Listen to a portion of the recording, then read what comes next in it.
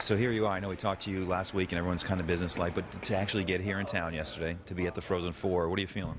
I mean, it's just an amazing experience. We're just trying to take it all in, especially senior year, sharing it with my teammates. It's been awesome so far.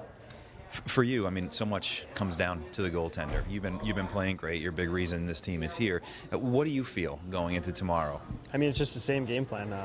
I've established a routine all year, so I'm just going to stick to that routine because it's obviously been successful so far. So.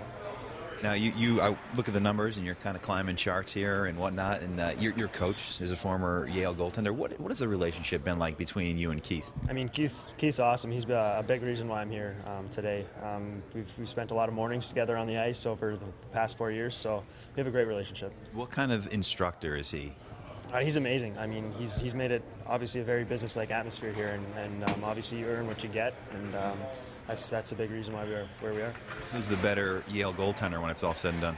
I go with Ryan Rondeau. I mean, he set a lot of records, so we'll stick with him. Okay. Between you and Keith? That's obviously Keith. He made a lot of saves back in the day, so. Your opponent tomorrow, you come in here and, I guess every game you've played in this tournament so far, it's been, all right, well, they're the underdog. They're the underdog. Is this a role you embrace? Absolutely. I mean, we understand what we are in our locker room, so we're just going to stick to our game plan and we'll go out and obviously do our best. So. What's it like for you, family-wise? You got a bunch of family coming in. What's the deal? Yeah, absolutely. They're driving from Alberta down to Montana, then they're flying to Denver, I believe, then New York, and then Pittsburgh. It's pretty expensive to get just to Pittsburgh, I guess. So they're coming a long way to share this with me. So it's darn you, Jeff. Yeah, seriously, right? What'd you cost the family, you think? Oh, I have no thousands, I would think. I don't know. But it's a once-in-a-lifetime thing. I mean, I know it's hard to grasp that now. I mean, do you think at some point you'll be like, whoa, that was something? Absolutely. I think that's the reason why they're doing it. They want to share this opportunity with me, so I'm pretty happy that they're coming. All right. You didn't make the best of list, the survey says list. How? Are you pretty boring? I mean, I might have altered those just a little bit, so those might not be exactly what they are, but, it is what it is. You're used to taking shots. You can give a couple here. Andrew Miller, most unique hobby, fabrics? Yeah, he's a bit of a different character, but he's our leader, so I can't really say too much about the Fabric Collective. So. Does that have to go with the best dressed thing? Yeah, absolutely. Absolutely.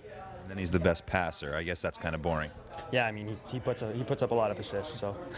All right. Supposedly the goalie's supposed to be the weirdest guy on the team from, what you hear, but you seem pretty normal to me. Who is the weirdest guy on the team in your eyes? Tommy Fallon is by far the weirdest, I would say. He's just kind of in his own little world. Half the time he's kind of got a girlfriend now, so yeah, he's a bit different. But Are you kidding me? Are you Tommy Fallon? Yes, I am. You have a girlfriend?